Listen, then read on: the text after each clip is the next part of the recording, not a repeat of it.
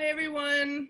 I can see that people are starting to come into the presentation. Thank you all so much for being here. My name is Leslie Hendrickson. I am on the steering committee of the Newburyport Literary Festival. I just have a couple of things to tell you before I introduce our author. The first thing is we're using a webinar format, so you're not going to see yourself, you'll only see the presenters. The presentation is going to last about 30 minutes, and there will be time for questions at the end. You can use the Q&A thread down at the bottom of your Zoom screen and to ask your questions. Also, in the chat box, you will find links to the Newburyport Literary Festival website, which has more information about our authors, as well as links to our independent bookshops, the Bookshop of Beverly Farms and Jabberwocky in Newburyport. They have all the books from our festival, and we encourage you to support them or your local bookstore. And with that, I'm going to turn it over to Dyke Hendrickson. Dyke, thank you so much for being here. Dyke? Well, thank you, Leslie. Thank you for introducing me. I'm Dyke Hendrickson. I'm an author and a journalist. And from about 2011 to 2018 or so, I was with the Daily News here in Newburyport. And I covered the waterfront, and I became interested in the waterfront, the history of the waterfront. And I wrote a book called Newburyport. That came out several years ago. Recently, I've kept up my great interest in the waterfront, and I've written a book titled New England Coast Guard Stories, Remarkable Mariners. This is about the first responders who are on the water. We see them, and I went from northern Maine to southern Connecticut interviewing coasties and finding out what their lives were like. Now, there have been numerous books about the Coast Guard. I think mine is the first one that actually talks to the coasties and, why did you join? Have you been in harm's way? Can you have a family? It's a lot about the people, as you'll soon see.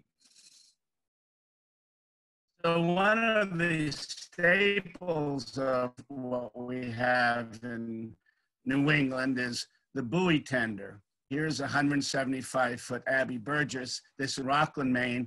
Buoy tenders are very important. They keep the buoys in the harbors. A lot of them are closing. Buoy tenders are very valuable. Here's another element that sometimes we see in New England. This is a exercise to let a swimmer down into the water.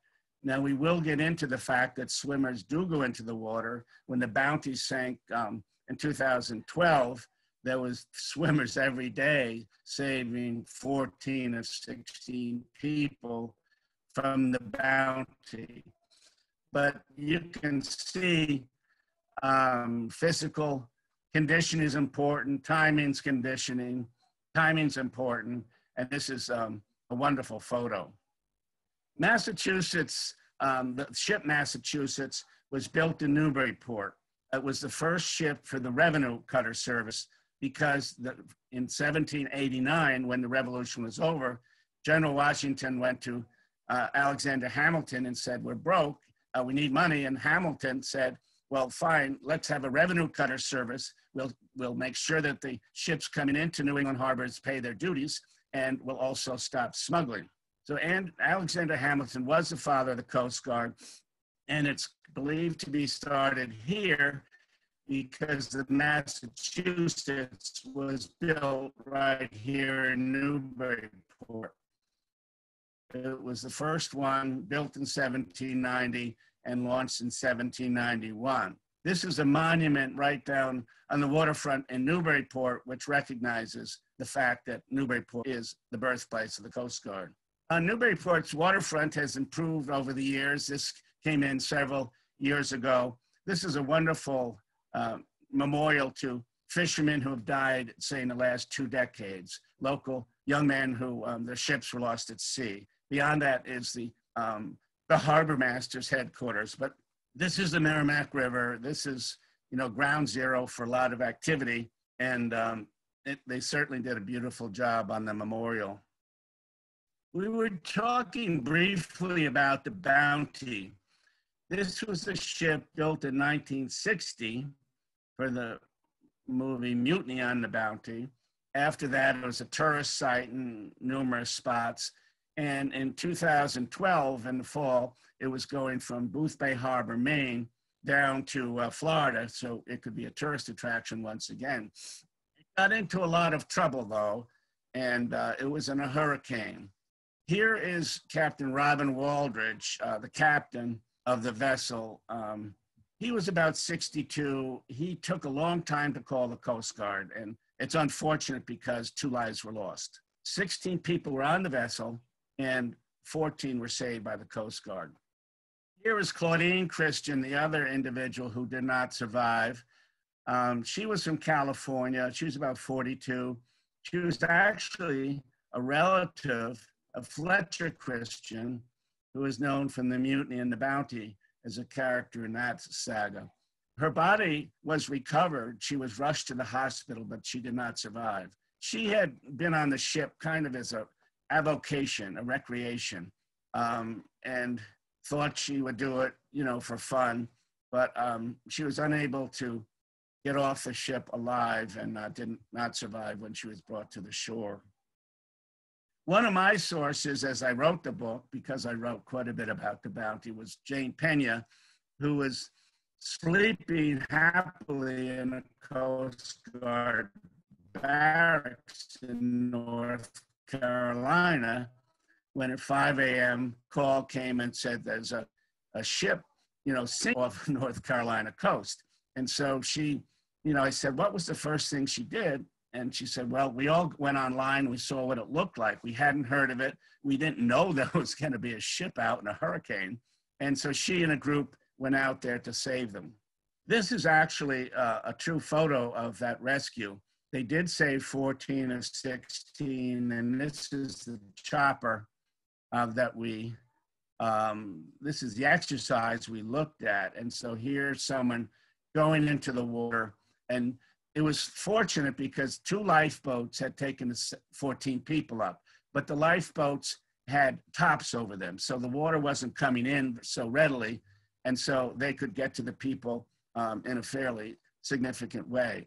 And here's a picture of what we just thought about. This isn't actually from that rescue, but this shows what it looks like. You're lowering a swimmer down, you have people in the water, and as I understand it, when the swimmer got to one of the lifeboats, he looked in, he opened up the little canvas gate, looked in and said, rather drolly, I understand some of you people want to ride back to shore. So here you have these people, they're scared, they're cold, they don't know if they're going to live. And this guy says, geez, I understand someone wants to ride back to shore. Well, let me get my hand up. When we talk about rescues, and the Coast Guard has been at it for a long time, rescuing started 2 centuries ago, actually, and Plum Island, which is off of Newburyport, has had many rescues. Here is one. This is an incredible photo taken in 1892. Now, the Humane Society started in this area in 1788. They started rescuing people. This is a century later, and this is a terrific photo, but this is the way it looked like when crews would go out. Coming up a little in years, this was a famous rescue the Coast Guard was involved in off Cape Cod in about 1952. It was made into a movie, The Finest Hours. A little more likely to happen. A Coast Guard vessel comes along, disabled pleasure cruiser. Now, the Coast Guard doesn't haul in many vessels anymore. Since 9/11, they're much more interested in security. So if they came to this vessel and say there was they ran out of gas or they lost their tiller, they would call something like Tow USA. But here's an example of what the Coast Guard does frequently. When talking about lifesavers, we always want to have an old salt, and this is about as salty as it gets. Joshua James, a native of Hull, Massachusetts in 19th century, saved hundreds of lives down there, and he certainly got medals for doing good work. In Newport, Rhode Island, Ida Lewis saved many people. She had grown up on in a lighthouse. Her family ran the lighthouse. And so she became one of the leading lifesavers in the Rhode Island area. And here's a painting of what it may have looked like. It might be a little romanticized, but this is Ida Lewis, a famous photo of her as she was trying to give help to people in the water. This is a little administrational. The Coast Guard wasn't known as the Coast Guard until about 1915. The Revenue Service merged with the Life-Saving Service, and Sumner Kimball helped that happen. So that was 1915. In 1939, the Lighthouse Service was added. So 1915 was the first time the Coast Guard was mentioned. 1939, they also took on the Lighthouse Service, and that's how we have our modern Coast Guard. Going back in time and chronologically, there weren't many women in the Coast Guard, but here were the first, two of the first. They were twins. They worked clerically in Washington, D.C., and I love this photo. It's one of the earliest photos of women in the Coast Guard. Moving up in years as we are, one of the busiest times for the Coast Guard was during Prohibition, which was from 1920 to 1933. And here's a vessel on the left carrying a great deal of liquor and whatever, stopped by Coast Guard vessels, which are on the right. In Newburyport, right off of Plum Island, there was a very tragic event in 1929 when two Coast Guard vessels were firing at a rum runner, and a coastie was killed by friendly fire. And so it was a dangerous business, perhaps like the drug running is today. But during Prohibition, the Coast Guard had a lot to do. Oh no, it seems like the connection for Dyke Hendrickson has been lost. Hopefully he can call back in. Here we are. Hi Dyke, can you start? Hello. All right, you can, I think we can drop the phone call now. Okay. And so I actually also have your presentation online. So maybe I'll try and share it and we'll go through the second half quickly. Does that sound good? So okay, that would be great. Yeah, great. I'm doing that now.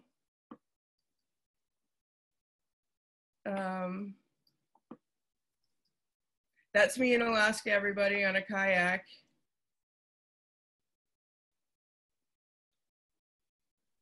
So, were we past this, Dad? Yeah. Keep going by the old salt and Old Ida. Salt. This one? Ida. Well, the old guy. Keep going past him. Oh, past the women. Yep.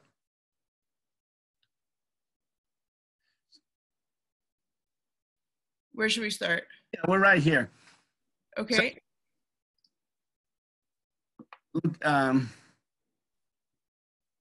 So Megan Cahoon was the only, she was up in Rockland, Maine. She was the only woman of 33 coasties up there, but she said things went pretty well. And they don't live in dorms. She had her own place. And so she was interesting to talk to. Next. Can you get to next? Yep. You want me to do it, or do you want to I'll do it? Okay. So Commander Karen Kukowitz was an admiral's aide in Washington, in Boston, was very helpful to me. And at first I had trouble interviewing people because they said, you know, does my boss know I'm talking to you, or, you know, is this okay? And so as it turned out, she was very helpful. When I saw her, she was in Boston, then she shipped out of Alabama, and now she's in Alaska. There's a lot of moving done in the service. Okay, next. Well, Commander Valerie Boyd was in New Haven when I met her. She had worked with Katrina in 2005, very difficult. And then the Coast Guard did a terrific job at Katrina with 24,000 they saved and aided about 9,000. So at the end of the interview, I said, is there anything that you would mention? And she said, well, during the last 10 years, I managed to have 2 children and they're doing great. My husband and I are making a career in the Coast Guard. So in addition to everything else, she had a couple kids and is doing well. Okay. This was Representative Rear Admiral Stephen Poulin is on the right. He was leaving to take a bigger position in the southern states, and he was leaving to Rear Admiral Tonkinson to the left. And it's a big deal when there are changes over, and the Admiral Poulin helped me a great deal when I was trying to do things. Okay. So Lieutenant Commander Rob Craighead called me up after Nautical Newburyport and said, can you come down and talk, or at least meet me? I love the book. And of course, as an author, I was thrilled that he liked it. And I said, why are you so interested? Okay. And he said, I was commanding that particular vessel that's on the cover of your book. Okay. So this is on the cover of Nautical Newburyport, and he was the one who was at the helm. And as you can see, it was high seas. Everyone strapped in, no one was lost. But, you know, this was only a practice, but it was a pretty vigorous practice, I would say. Okay. And here is Escanaba, a vessel that goes and finds drugs off of Florida and off of the Caribbean. It has a crew of about 100. And when I put this on my Facebook page, you know, I must tell you, no one ever looks at my Facebook page, but I got like 800 connections and 500 likes. In other words, they really appreciated what the Coast Guard people do, and such as this ship going down, you know, stopping drugs and helping immigrants who are trying to, you know, if they're going into the sea or whatever, it's very helpful. Okay. The Coast Guard Academy is in New London, Connecticut. Actually, you can see the eagle at the top of the picture. They started taking women in 1986. And so the first classes were about 1990. And last class they had 40% women in the Coast Guard Academy starting out. So there are about 42,000 people in the Coast Guard. That counts reserves, auxiliary, and actives. And about maybe, I'd say about 7,000 are women. So the women are having a larger place. It's taking time, but they're, you know, doing great. And the change is happening. And the ones that I met, I like it very much. Okay. Can you change it? Okay. So here's our final slide. And thank you very much for sticking with us, everybody. We just had a crash, but you know, like the Coast Guard, semper paratus, always ready, if I can use the term. This is Newburyport. There are about 26 coasties stationed there. And so they don't stay overnight. They have their own places in town. But I understand Newburyport's one of the most popular postings because it's near to the town. You can walk through the town. You can go fishing, boating, and whatever. And so Newburyport is a very popular place to be. So those are some of the slides that I wanted to show you. They're all in the book. The book came out in mid-March. And so if you're interested in more, please, you know, look for it at Jabberwocky or Beverly Farms. And if there are questions, and thank you for hanging with us. And Leslie also, thank you for putting this together. Yes, thank you, Dad. Good coming back, and we appreciate you can make it back. So we do have a couple questions. For starters, what was the most surprising thing that you learned when you were researching this book? I think one of the most surprising was how well women have integrated into the Coast Guard.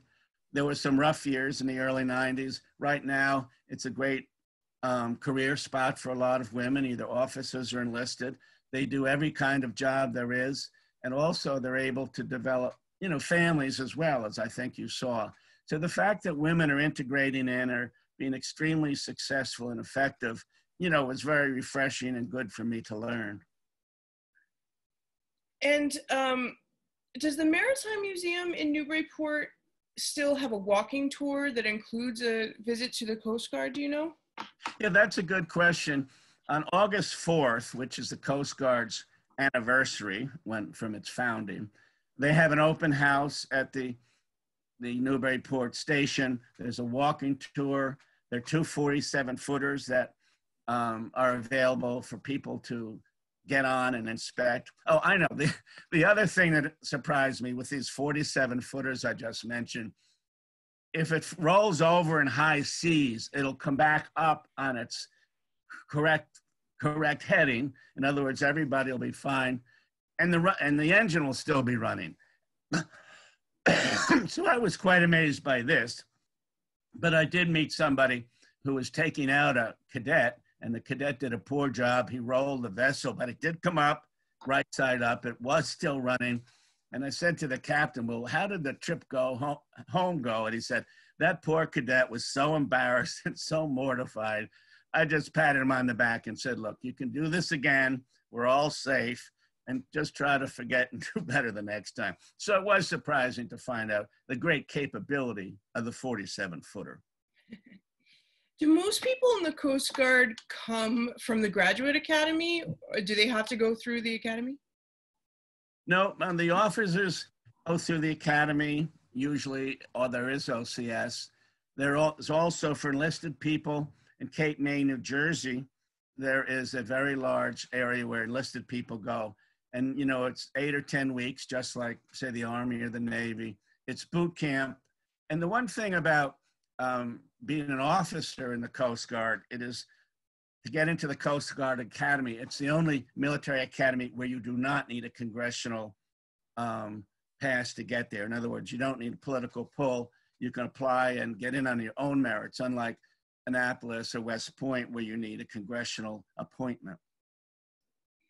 How have the tasks of the Coast Guard changed over the years? And, you know, starting obviously with revenue, and now they're looking for drugs and terrorists and, you know, have a different kind of role. So how has that changed and evolved?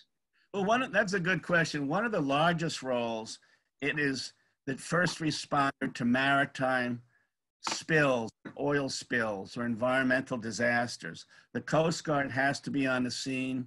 They're trained in chemistry and many other areas. So this is the lead force in environment. And, you know, in New England, it's very important if you have a spill in a river or you have any of these type of situations, the Coast Guard is the key responder to that, and they get the whole thing going. How many Coast Guard helicopters are there on the East Coast, do you know, and where are they stationed? I think there's about 4 dozen on the East Coast. There's 3 or 4 at Woods Hole, I believe. They used to be in Salem, Massachusetts, but no longer. And there's, you know, many in Florida. Helicopters came in 1941, 1942. They were developed by Sikorsky in Connecticut and have been very valuable, as you just saw with the Bounty. When the Bounty was sighted by a plane, but a plane can't stop, obviously, so it got the position of the Bounty. It was radioed that to the helicopters, so they started out. So the choppers have become a very valuable element of the Coast Guard. Well, we are almost out of time, unfortunately, because we have another event at noon, but I wanted to ask you what you're working on now and how we can find copies of your book. So what I'm working on now is called Merrimack, the Resilient River. It's a history of the Merrimack River. Many big things happened. The Coast Guard started here. The Industrial Revolution started here. The science of clean drinking water started here. So there's a lot of, and the labor movement started here. A lot of huge things happen on the Merrimack. It'll be my 3rd book involving local waters, and I'm calling it my Merrimack Trilogy. So I'm working on that now. It's due out next year. And for this book, for the Coast Guard book, it's at Jabberwocky, you say Beverly Farms. It's available there. Great. Well, thank you so much, Dad. It was really great. I'm sorry we had the connectivity issues in the middle, but thanks all to our participants as well for hanging in there. And yeah, it was a great talk. Thank you so much. And I could say this, Leslie, to appropriate Semper Paratus, always ready. It looks like the festival's always ready, because we could have had a bad moment. I mean, losing me wouldn't have been that much, but it could have been a glitch. But you got together, the festival got it together. Thank you very much. We also will have recordings available in the next couple of days, and we'll do a little bit of an edit job so you can see this recording in full. And you're also going to be teaching this class through Newburyport Literary, through adult ed, right? Yeah, through adult education in mid-June. There's going to be a two-part class. The first is on the Coast Guard, and the second part is on the Merrimack River.